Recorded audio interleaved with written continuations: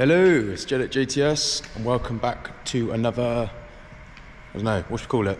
Another video, another tutorial on fixing cars. So we got a Caddy Maxi here, new addition to JTS, new works van.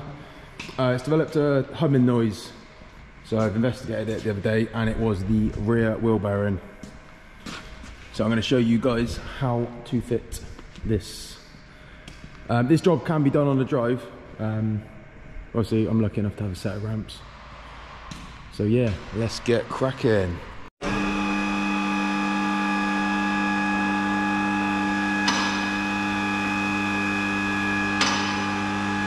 Very nice.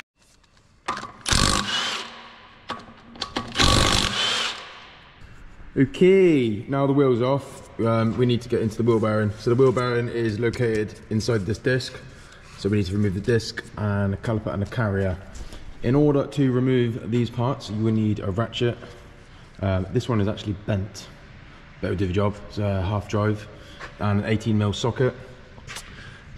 There is a nut here for the carrier, as you can see.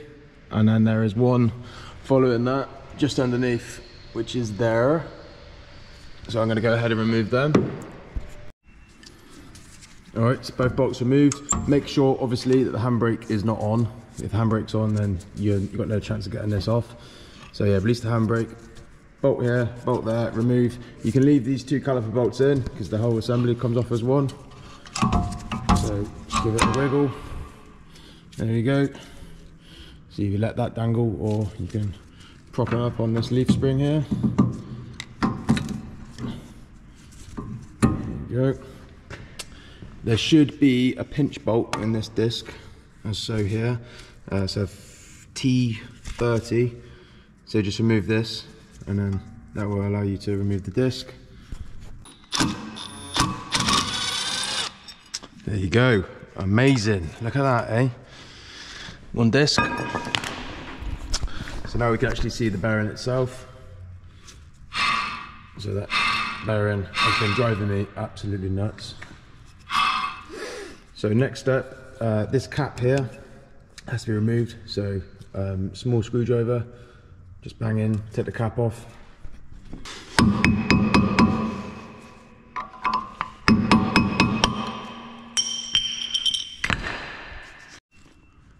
Now the center bolt which holds the bearing on is an overly large, I don't know how to describe it, like Allen key kind of shape, hexagonal. I have modified the tool previously because I've not had the kit. It's two lock and wheel nut sockets welded together. It may sound ridiculous, but that does the job because that fits. It's a 17mm to undo. Or if you do have the tools at home, or if you want to go out and buy some, you can actually buy yourself a kit, hub nut socket removal, VW. So I've got the set here. And believe it or not, the largest one I got doesn't fit, so that's why I made myself this locking device.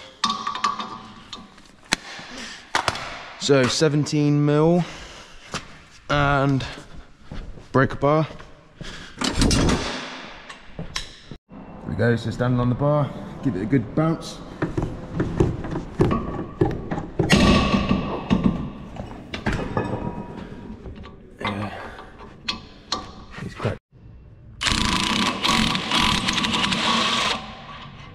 Okay, so there's the old bolt, and then literally once that's off, you should be able to just remove the bearing like that. So before refitting the new bearing, make sure all this dirt and grime, and make sure the sensor is clean. So you can grab yourself an old rag or some tissue.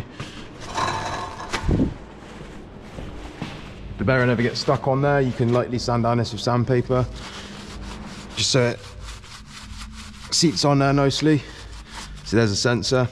One tip as well, make sure when you do unbox this reluctor ring is not damaged, because that will actually give you the reading for the ABS on that sensor there. So once it's slotted over,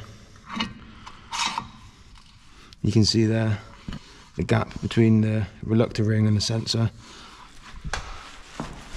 And in the box, you will receive a new bolt. So make sure that is always used with a different size head on it, which is one of these. So the size I've been given is an 18.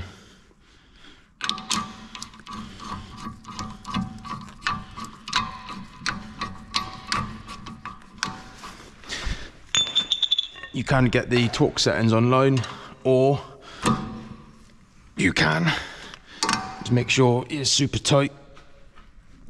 Sometimes even a bit of lock-in thread on the new nut won't harm. Just make sure it stays on there.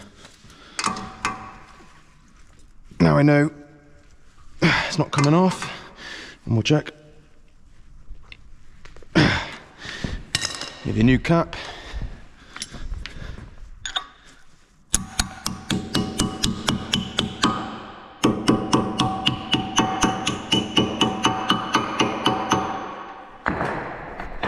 There you have it.